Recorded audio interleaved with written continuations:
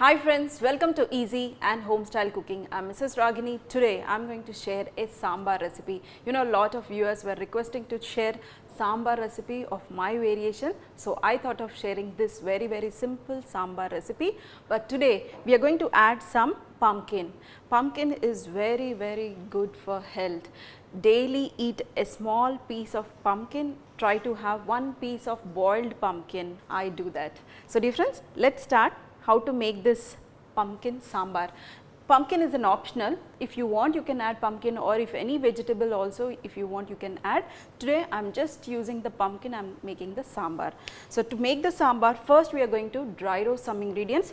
We are not going to use the sambar powder. I am going to make the powder. So here is the chana dal and some coriander seeds, peppercorns, dry red chillies. We are going to slightly dry roast these and we are going to make a powder out of this. So here in another pan, we are going to start off making our, tadka for the sambar. Either you can put tadka in the last or, before also. Take some oil. If you want ghee also you can use. And once the oil is hot, mustard seeds and fenugreek seeds. Once they splutter, we are going to add finely chopped ginger, curry leaves and green chillies. So meanwhile, here you can see these are dry roasted. I am going to switch off the flame and transfer this into a blender. So here is the blender. Small teaspoon you can use and you can make an excellent sambar powder immediately. So this I am going to make a powder. So friends, in the blender you can add finely grated coconut, and here in the pan we are going to add curry leaves, green chillies, and in this we are not going to add any onions. If you want, you can add shallots. If you want, you can add roughly chopped onions also, but today I am not using any onions. I am directly using the pumpkin. Here the pumpkin, if you see, I cut the pumpkin into big pieces.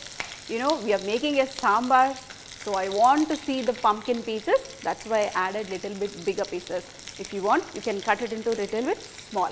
Add some turmeric also, salt, mix this, and we are going to cover this with a lid and we are going to cook this pumpkin in the oil first, and after 2 to 3 minutes we are going to add the tamarind juice, and then we are going to cook till our pumpkin is nice and soft. So friends, after just 2 to 3 minutes, pumpkin won't take much time to cook.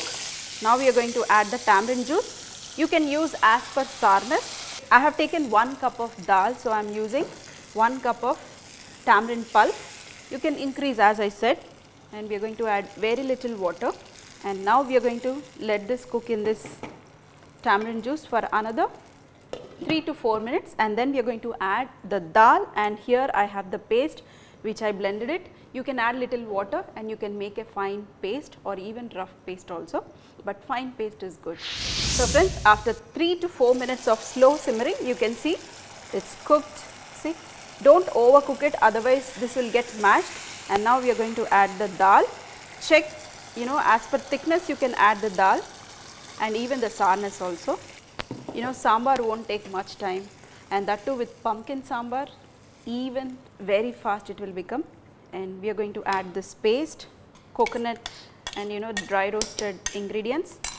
Increase the flame and cook it. Dear friends, we added very less salt. Now we are going to add the salt. Check the taste and then increase your salt. Don't add too much. Now I am going to just check the taste first, and I am going to simmer this for 5 minutes or even less than that also you can simmer this.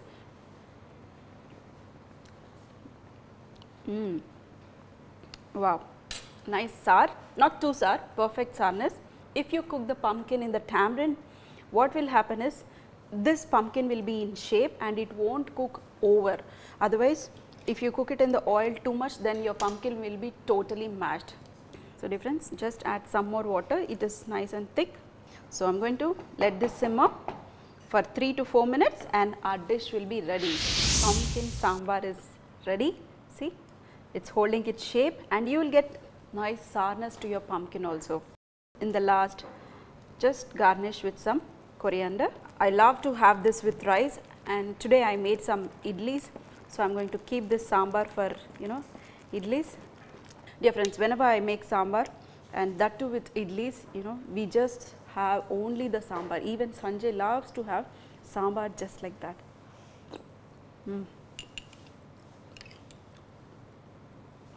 Nice sour, not too sour but perfect, like our regular, you know, hotel style sambar.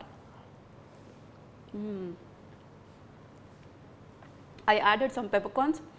I am getting the peppercorn flavor, and even the coconut is also giving an excellent flavor. And dear friends, if you want, you can add very little of even jaggery or sugar for that, you know, sweetness.